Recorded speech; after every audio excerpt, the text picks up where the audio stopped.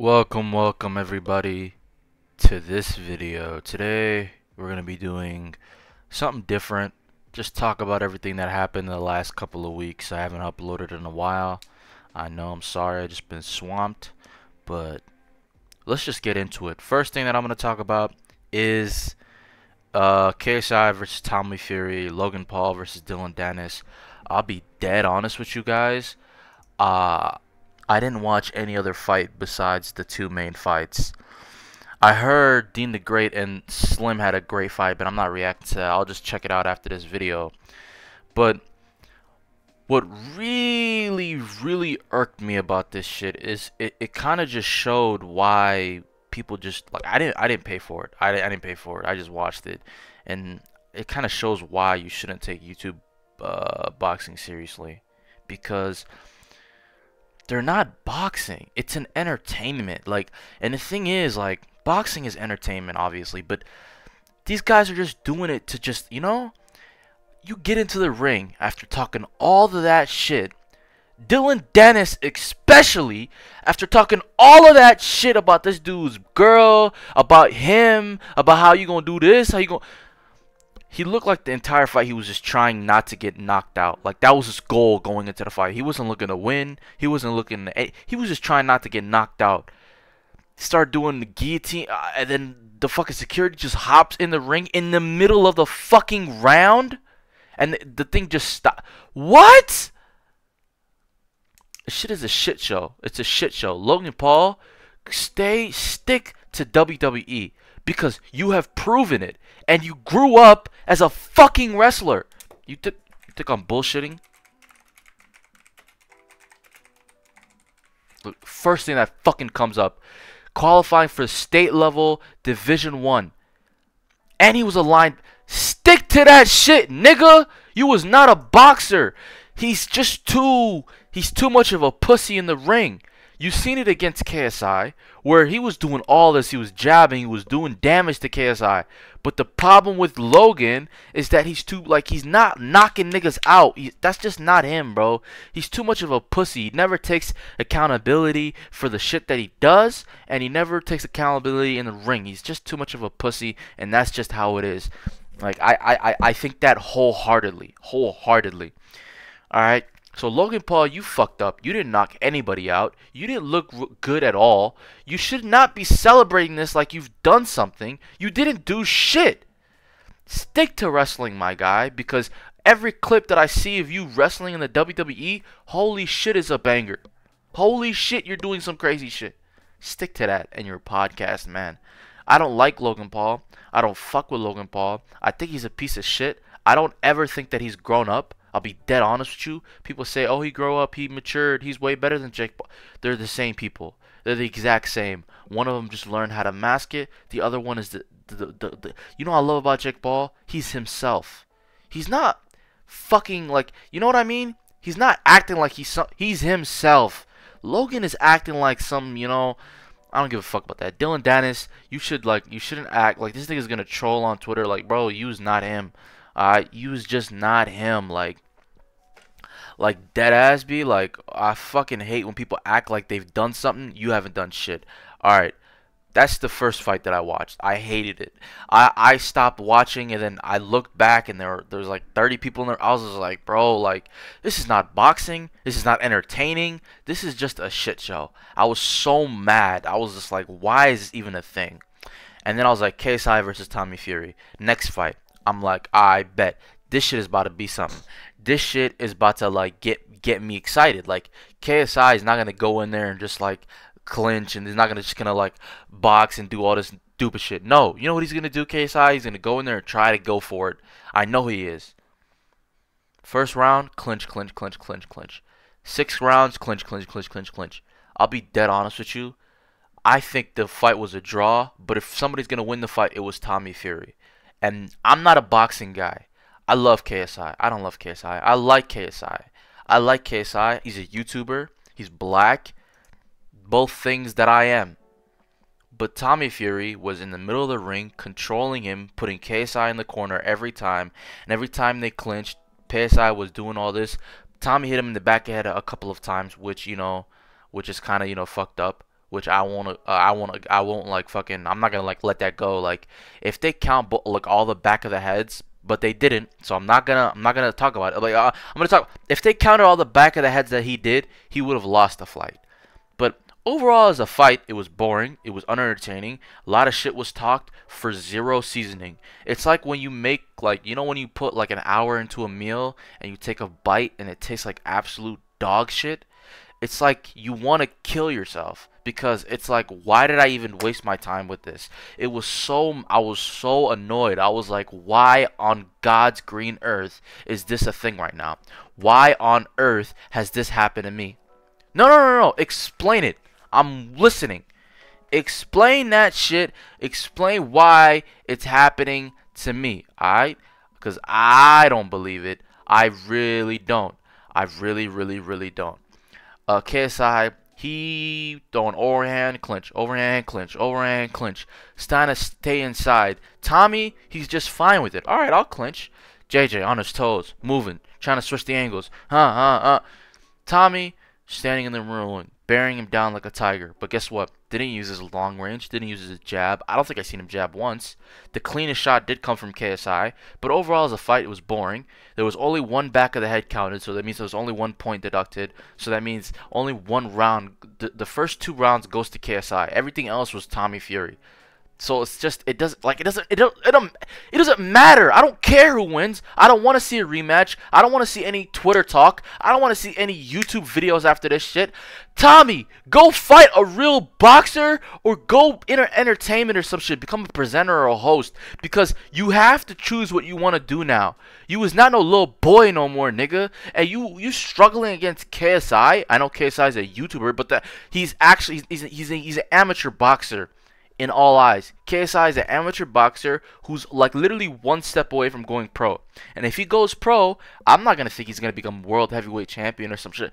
No, I think KSI will probably be like top like 300 in the world or some shit. You know, if that's even a number. Like he'll be average at best as a real thing. Because the thing is, he has to let go of everything else in his life to do it, which he won't. So from what I seen, the card was bullshit. Because I only watched the last 2 fights. But if the first 2 fights were as good as people said, or the Dean the Great versus Waleed and Salt Poppy versus Slim, if both of these were real good, I'm going to watch the trailer later, then fine. But the 2 main fights that everybody was looking forward to were both ass. And I was so fucking mad. I was so incredibly disgusted. I was just like, I'm never going to ever hope again. Ever. Ever. And I'm glad I didn't. Okay, there's that. First thing that I wanted to talk about. Now, next thing, transitioning over to something called The Bear. Now, I've been put on by The Bear. I was told it was a great show. I didn't believe it. I didn't believe it, man. I didn't believe it. Then I decided to watch it. And holy shit, it's a great show. It is a great show. It's a great show. It's a... Fuck, man. I miss these types of shows because it's super easy to watch for me. It's not something super deep. It's just about a kitchen, man. I heard people talking about it's about anxiety and stress and shit like that. I must not have that much anxiety and stress because I watched the show at night, the first season, and then the next night I watched the second season. Like literally back to back. And I loved it. I loved the show. I loved the freaking... I love the characters. I love this guy right here. Cousin. Cousin had the biggest glow up and it happened in 1 episode. And I hated this guy for time, but I understood the position he was in. He grows up his whole life, he's there. And now some dude comes in, his own family member, not really family, but and he's gonna change everything, and it's just like, damn, like, really? It's like, yeah, really, bro. And so it was tough, man. I felt for him. But then he was like, you know what, fuck it. I have to change too. I have to find my direction. And he did. And it was beautiful. And I really enjoyed that. Shows about cooking. They say it's about anxiety and stress or whatnot. But I didn't really think it's about making a restaurant better in general. This guy's like a very famous global restaurant who has like a Michelin star or some shit. And then he has to come back down to this shitty... sandwich shop in Chicago, and he's trying to make it like a 5-star restaurant, you know? That's the premise of the show. The characters are in it are funny. I like the way it goes. I like the pacing. It's 30 minutes per episode, so it's easily digestible. Just a great show overall. I'd really put this like a solid 8.5 out of 10. No bullshit. I enjoyed every second of it. Now, next thing that we got here is Jada Pinkett Smith and Will Smith. I hate how every time Jada Pinkett says something, it's against her husband. I don't understand that. Like, she has to hate. Wait, wait, hold on. What is this? That's bullshit. 20, 30. Fuck. This tweet popped off. What the fuck?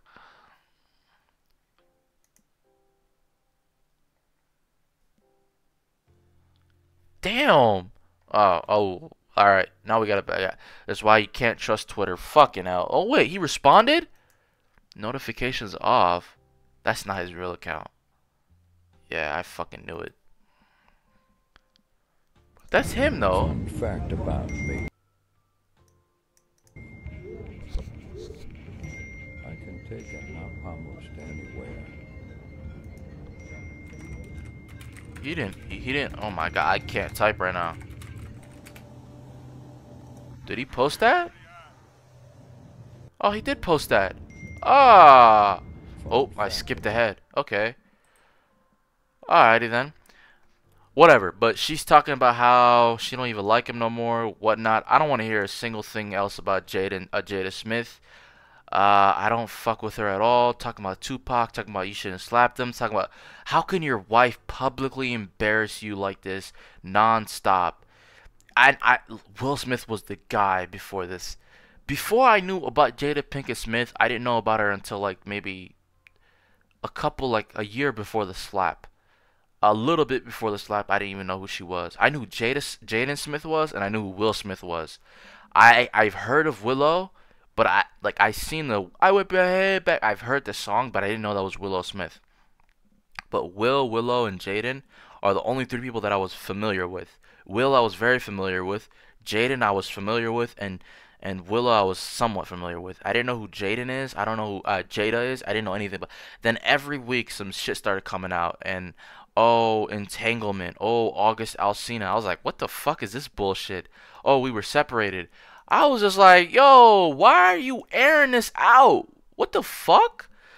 I was so shocked. I was like, no way you're airing this entire thing out for everybody to see. And so, like, bro, I was just like, yeah, you got it. You got it, bro. If you want to follow me on Twitter, it's right there. Gastino __ right there. I got the same profile pic as my YouTube, so go ahead. I tweet about the Vikings and the Man City, and that's it. Dude, he could have had so many fucking baddies. Bro, he could have had so many baddies. I love this man. I hate Jaden Smith, bro. Just get the fuck out of his life. Divorce already, and please don't take any of his money, because if she takes his money after she divorces him, I promise to God I'm gonna lose my mind. I don't want to hear about this bitch ever again in my life. I fucking hate her to guts. How can you do this to the man that you supposedly love, who you've had kids with, who you've done this with, who you've done? I can't believe it. I cannot believe it. So there's that. Next thing that we're going to talk about is, actually we're going to save that for last. Let's talk about Eden Hazard first. Eden Hazard announces his retirement for professional football. He was at Chelsea since like 2012, 2013, and then 2020 or 2021 he went to Real Madrid and he sucked ass and got injured like 4 or 5 seasons in a row or something. I'll be honest with you, I don't feel sad, I don't feel happy, I just don't give a shit. I stopped caring about Eden Hazard in 2017, 2018, bro. I don't care about this guy at all. Not even a tiny bit. I don't believe in him. I don't think he's done shit. I don't even think he's that good of a player. And I know people are going to push back on me for this, but I've watched him. One in 2016, 2015, 2017. Back when I was really heavy on the Premier League. And I never ever thought, wow, what a great player. Wow, what an amazing player. I've never ever thought that watching him. Maybe he is, but not for me.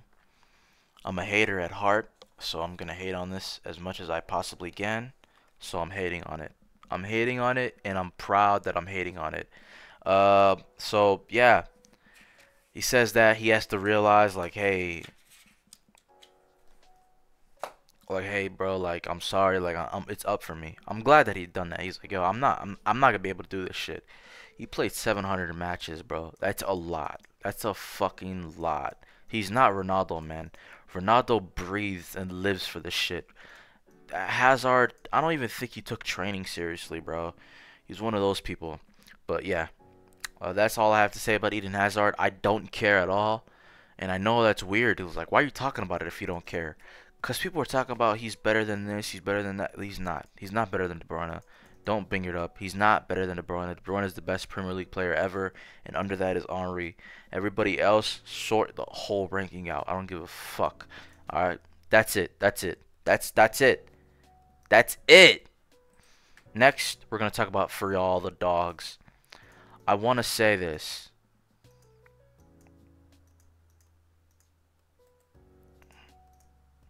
I want to say For All the Dogs. Before this album dropped, we got CLB, which was very anticipated. And CLB drops and nobody likes it. And I didn't like it at first. But then a couple of days passed, I think 2 days passed, and then I listened to it. I was like, hold on, this shit kind of slapping. I heard one song. No friends in the industry, my butters, man. You know that song.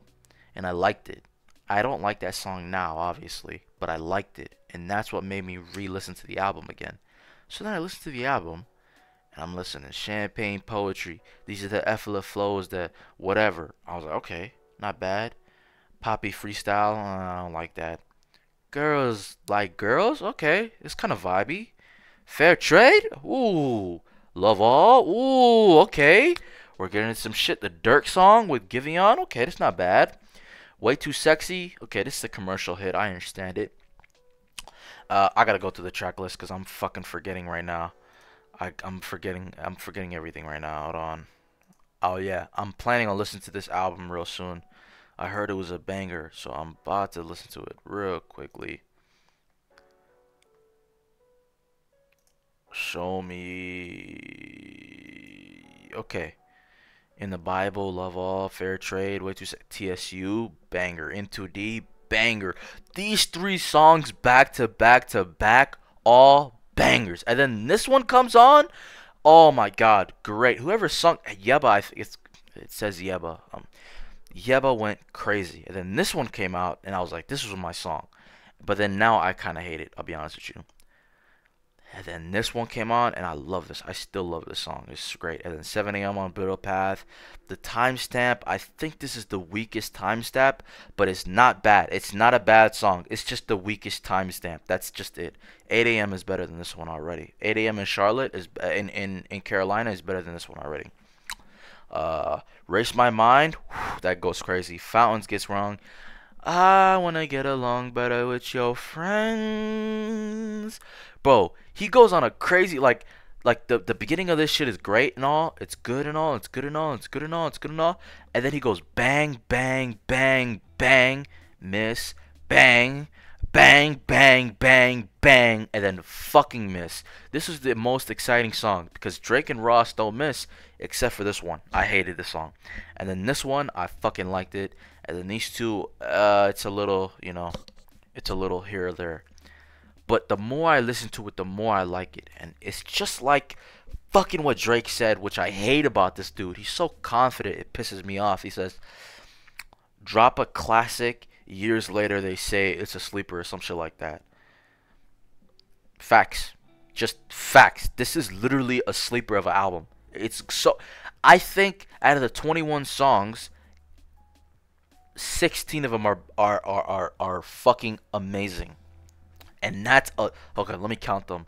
1, 2, 3, 4, 5, 6, 7, 8, 9, 10, 11, 12, 13, 14. Okay, 14. My bad. Alright, 14 are fucking amazing. And then like 4 are good. And like 3 I'm not listening to. And that's it. But then he drops Honestly Nevermind, which this is my favorite Drake album ever. The only 2 songs that I don't like is this intro, which is not a song, and then this liability shit, which is ass. I don't know why this is a fuck. I hate the slowed down melody. I don't like it. But everything else on this album, I listen to it, especially in the late night when I'm chilling. I put that on in the background, bro. I fucking love it. And then he's like, I'm not done. I'm not done. I'm not done. I'm not done. I'm not done. Here you go with Her Loss. And holy fuck did he slap his dick on the table with Her Loss. This shit is a banger, bro. I swear to God, I think the only L song on this, I think there's not an L song. It's this one right here. This 21 Savage right here. This 21 Savage, the last two songs on the album I didn't fuck with. Everything else is a W. The last two, these two aren't bad, but this shit, like, bro, Circo Loco, Spin About You, Privileged Rappers, Middle of the Ocean, oh my, bros, I can't, bro, he went stupid. He just dropped Honestly Never Mind, and then he just dropped Her, he went stupid. We don't need nothing else. We don't. We're good for like a year and a half, 2 years.